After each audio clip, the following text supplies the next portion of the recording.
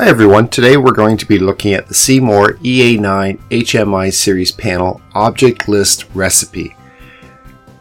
Now, C-More HMI Panel software uses virtual components called objects, and these objects are programmable to simulate the functions that you require on your automation project.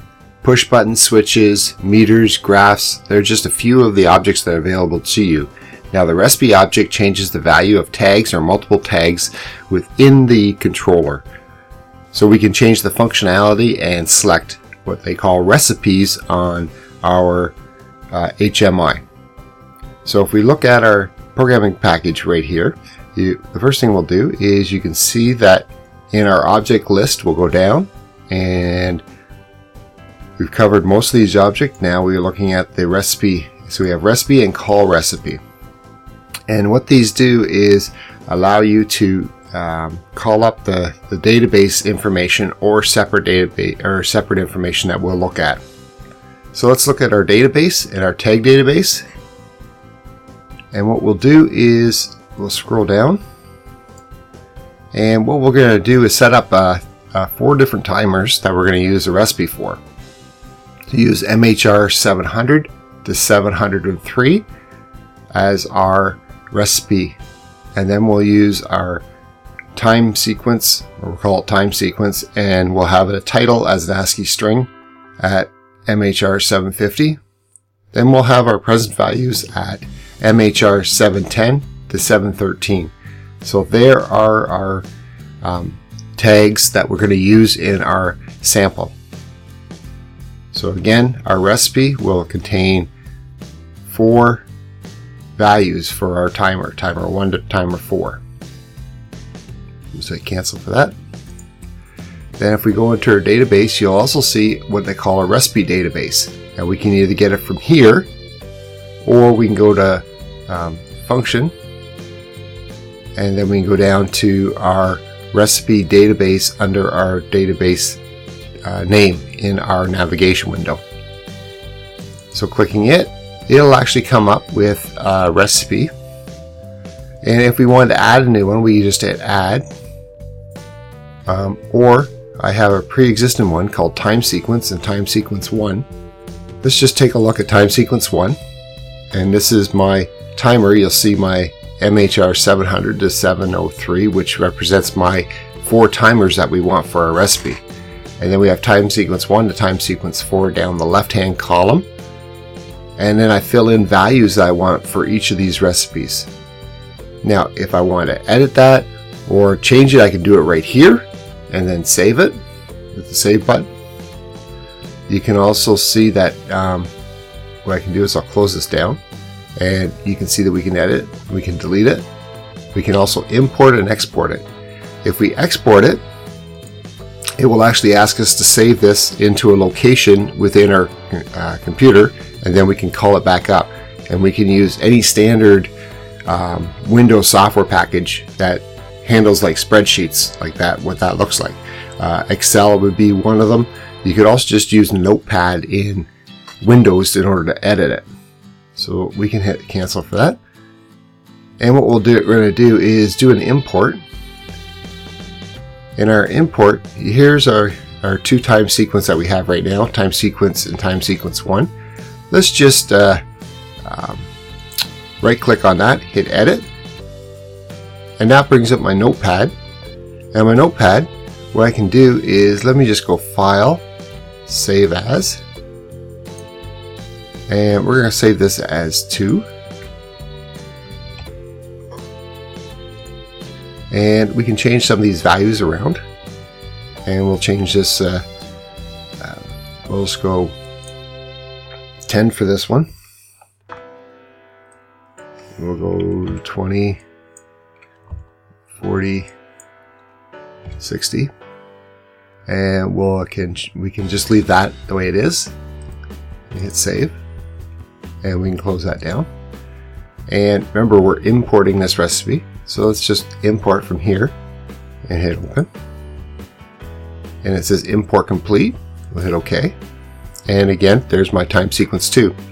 So I can look at it, and there's my recipe that I just imported. So that seems to work fine. So again, great flexibility in how we actually deal with these recipe and recipe sheets, as they're called. Let's close that down. So we have a recipe sheet. We're going to use time sequence.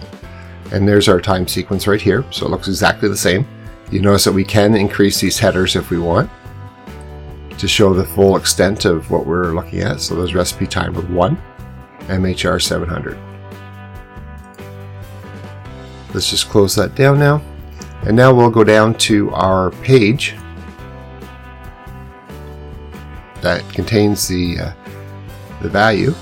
So let's go to our screen here, scroll down, and I've already predetermined a recipe right here. And you can see that I have my 4 timers, 1, 2, 3, and 4, and I have my set value, which is my set value for my timers, 1, 2, 3, and 4, and then I have a present value that will actually show as it runs what the timer is actually doing. So if we look at actually the recipe itself and the recipe instruction, here's recipe 1, which is actually this recipe right here. So we drag that over if we don't have one, and we call this recipe 1. And we can change the font color and the size of what this button looks like. Under the recipe, we said we want a multiple source recipe, which is the sheets that we just programmed in. And we said we want to read recipe sheet time sequence, and then we want to do the static record number of 1. Now, there's also a single source recipe. So if we hit that, what that allows me to do is to actually, outside of these sheets, program up to 90 different recipes, similar to our C-More Micro HMI that we programmed previously. So we can program up a separate individual items going into different destinations for our recipe. So in our case here, we want our multiple, and we want static number 1 pointing to the first row of our sheet. So hit OK. Recipe number 2, again, that goes to recipe number 2. And 3, as you expect, that goes to static number 3. And 4, it goes to recipe number 4. So all we're doing is reading that sheet and then determining which one of those recipes are going to be loaded into our timers. Then what we have is a call recipe. And what the call recipe will do is located right here. Again, we can set our labeled information and our text.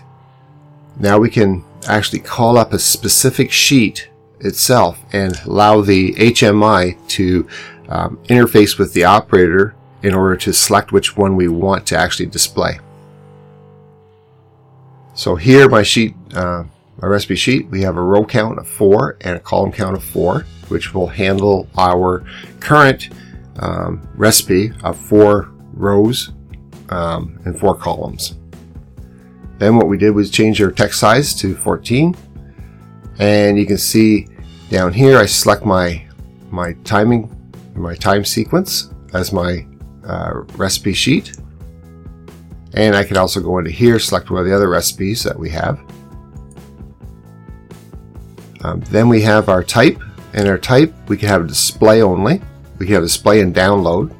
Download meaning download into the PLC that we have connected. We also have display, download, and edit. So that's the one we're going to choose just to show you the functionality of this recipe call.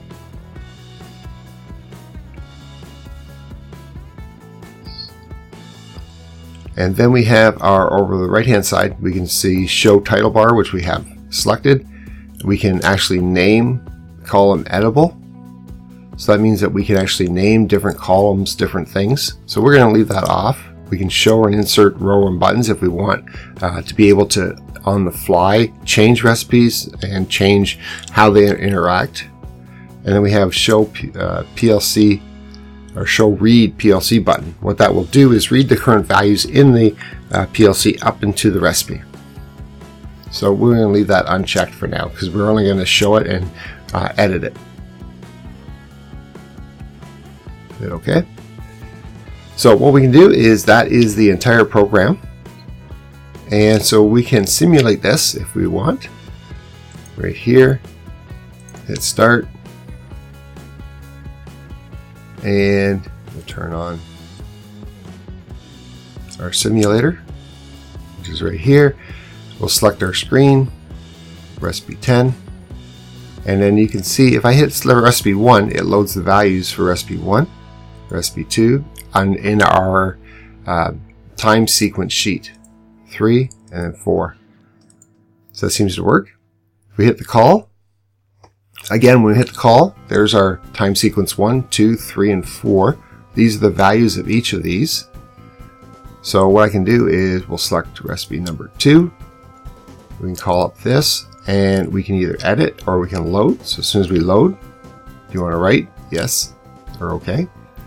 And then we can close this down, and there are our recipe that we just downloaded into our timers. So that seems to work fine. So the next thing we do is we actually can transfer this into our controller. So let's hit send. And we will use our US Ethernet. And let's just take a look at our controller here. There we are. And we'll hit transfer.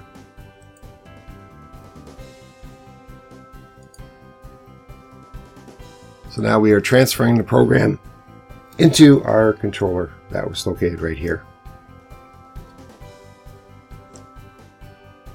So our transfer is complete. Hit OK. Close. So now we have our program now into our HMI. Let's look at the actual software. Now we're actually using our Do More simulator. So we have our object list recipe here, and we're going to use X11. And when X11 is actually on the leading edge, what we're going to do is move MHR 700 to MHR 703,